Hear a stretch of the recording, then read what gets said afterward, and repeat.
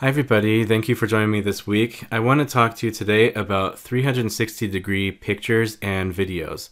And these are fantastic tools to really immerse your students in the content of your course and increase the level of interactivity with the content. So I'm going to spend some time in a sandbox course that I created for you, and I have the link to this actually in Commons if you want to download this course and put it in your own instance. Then that link is in the description below. So I've made videos in the past about cameras and hardware that you can use to create 360 content, and that's not really what I'm going to focus on today. If you'd like to see my review of hardware, then I'll put a link up there. But do be mindful that this technology is advancing pretty much every day, every month. There's something new, and so year over year, there's a lot of advancements, and a lot of the tools that I reviewed have since gotten upgrades. As well, with all the competition, we've also seen drops in prices, which is good for us. For the consumer end of things, the landscape of 360-degree pictures and videos, it's great for us. So let's talk about the platforms, the vehicles that you can use to get your content into a Canvas environment. Assuming that you've already evaluated the hardware and that you've taken your pictures or acquired them somehow, how do you get them to your students at this point? So I have a module to discuss these platforms, and I'm just going to go through page by page, and we're going to look through this. Now the first one, this is called Insta360. Now Insta360, they make their own brand of cameras, and then they have proprietary software that they use for their cameras to host the images on the internet. Now you do have to pay for their products in order to really utilize that software, but the reason I'm starting with this as opposed to some of the free options is that I can demonstrate the difference in spherical, equirectangular pictures. And so I know that's a mouthful, but if you look at this, this is a picture from the Grand Floridian, and this is a fisheye view. And you can see around the edges, it kind of distorts a little bit, and you can even see some curves in both the horizon line as well as the elements. And if I move it around, you can see it really gets rounded. That horizon line rounds up. That's a fisheye. And by default, most of these cameras operate with fisheye lenses. However, you can change that from fisheye view to planet view, for example. Now I'm standing on a tiny planet, Earth, and you can even make that into a ball if I wanted to put my picture into a ball. I have yet to find an application for that, but it's interesting. And finally, the normal view. Normal has to really zoom in on the content, and so that can be a drawback right there because this was taken around sunset, and so the picture is already kind of dark and it's grainy because there's not a lot of light. And so it makes it a little bit pixelated, I would say, grainy, but it makes it so this is more true to like a real view. But this isn't the view that the camera captured. The camera captures in fisheye. So this is true to the format of the picture, as opposed to if I hop back over to normal, this is typically what I'm more comfortable with sharing with students. The drawback is since it's way zoomed in, they're going to have to really be navigating around in order to get that content, that image. So I have a few other examples of, here's fisheye in a different place, and here's some in indoor lighting. And you can see I can zoom out a little bit, which I don't find any application for really. Maybe zoom in a little bit so that you get a little bit less of that distortion around the edges. It's still there a little bit. So all of these images were captured using the Insta360 platform, and I just upload them and then embed them right into Canvas. And you can see that this Canvas page works very nicely with them. I can also have videos as well.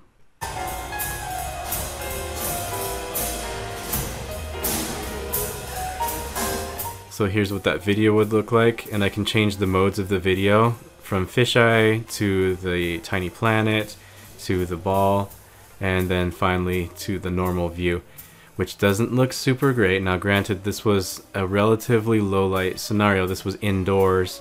It's really stretching the boundaries of what the pixels can handle. I could bump that up to 720, but I find that it doesn't really make all that much of a difference. So if you're using 360 videos, you'll probably want to get a professional source. Just be mindful that you might not have so much detail in the video. So now I want to jump to a different platform, and that's Thinglink. Thinglink is fantastic. All educators should know about Thinglink, and if you haven't got an account yet, then go over to thinglink.com and sign up right away for an account. and start playing around. There's so many applications. Today I'm going to look specifically at the 360 applications. So I'll go ahead and make this full screen so that I can see I'm still in Canvas, but I'm full screen. And then I created my pictures here. In my case, I went to Magic Kingdom and I wanted to stroll around the park, so I took pictures all around the park. And then I can go to another Thinglink, so I can tie them together, and then I can create something of a walking tour. In this case, it's a walking tour of Disney. And so I can look around on the picture. In the upper right-hand corner, I can see where I'm gazing, and I can even see other hotspots. And so I'll click on one of these hotspots and it'll take me to a different place in the park. And so this way I can take this walking tour of Disney, and this might be your campus, it might be a thing of interest, a place of interest for the content of your course, and you can take your students on a virtual field trip. And you can have other hotspots as well. My hotspots are simply taking the user to a different place in the park, like a walking tour, but you can have a text hotspot or another video or another image. You can have all kinds of things. Now you'll notice in the bottom there's also a VR headset. If I click on that, it's not going to do anything for me. But if you happen to have a headset like this, you can drop your phone in there and then you can take a tour. And so you would actually put it on your face and then you can look around. And so it's much more interactive that way.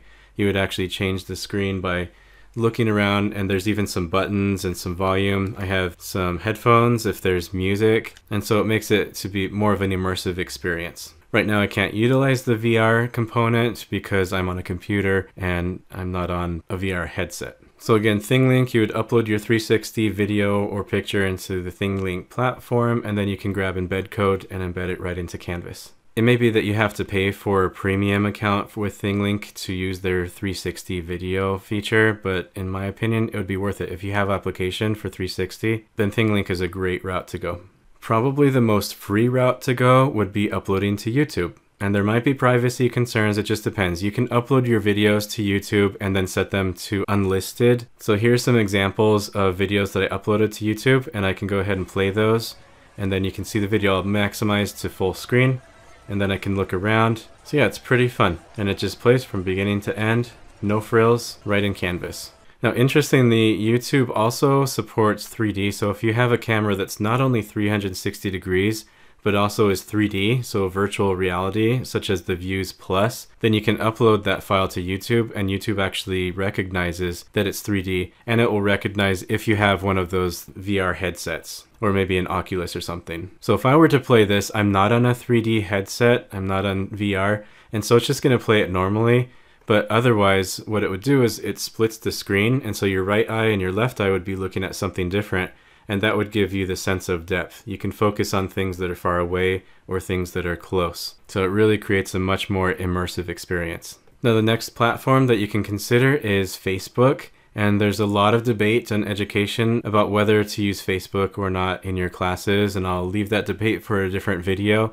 But just know that you can upload 360 videos to Facebook and 360 pictures, and they will render in Canvas if you embed them. So these are just a couple of examples here. And so you can see the interactivity, and so that's one option.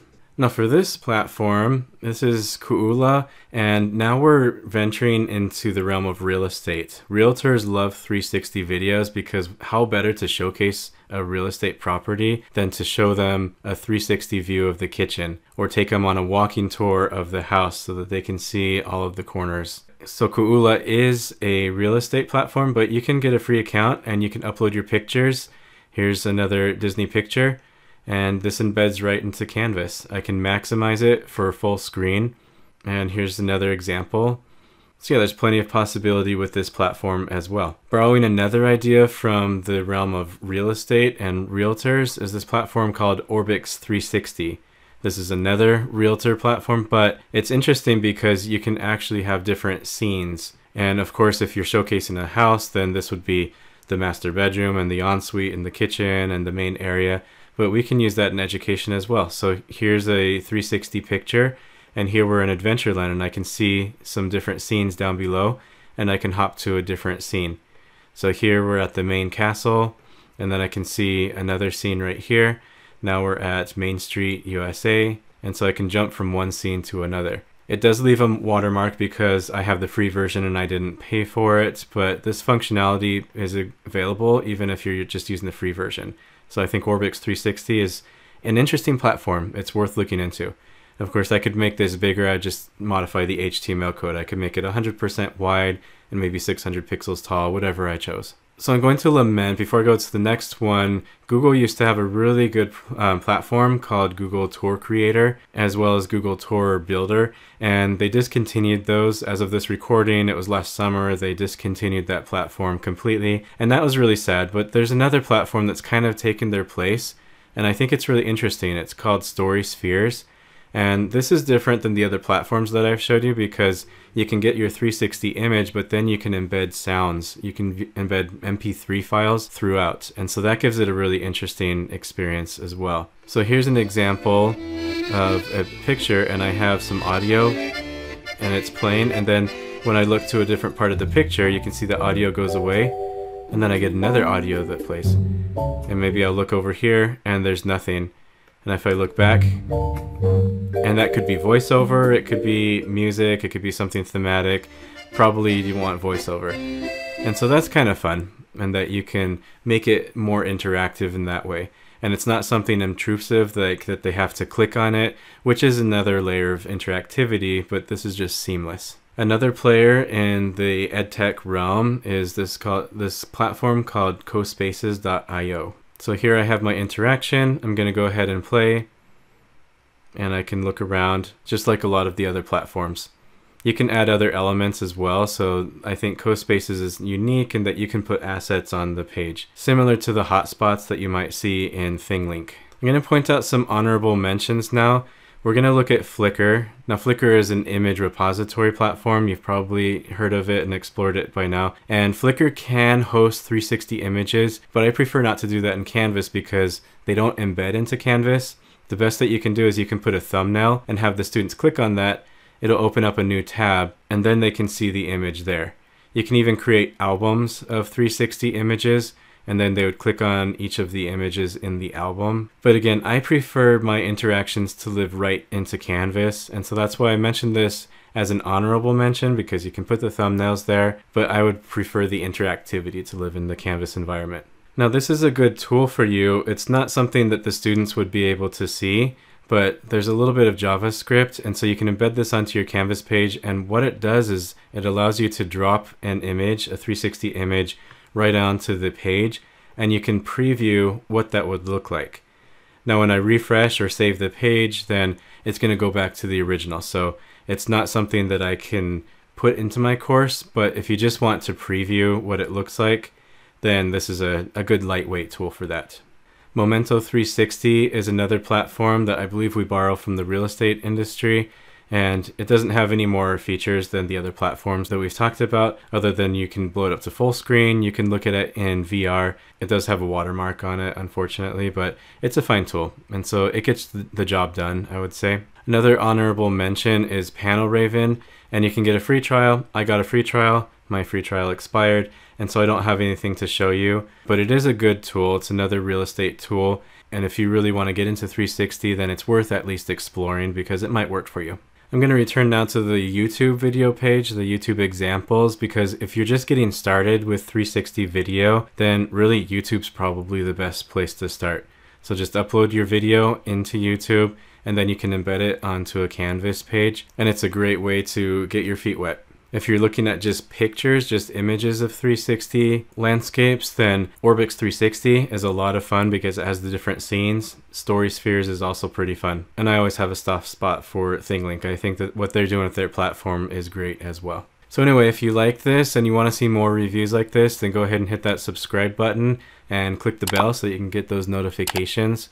I appreciate all of my subscribers. You all mean a lot to me, and until next time, Happy Disney na nonin!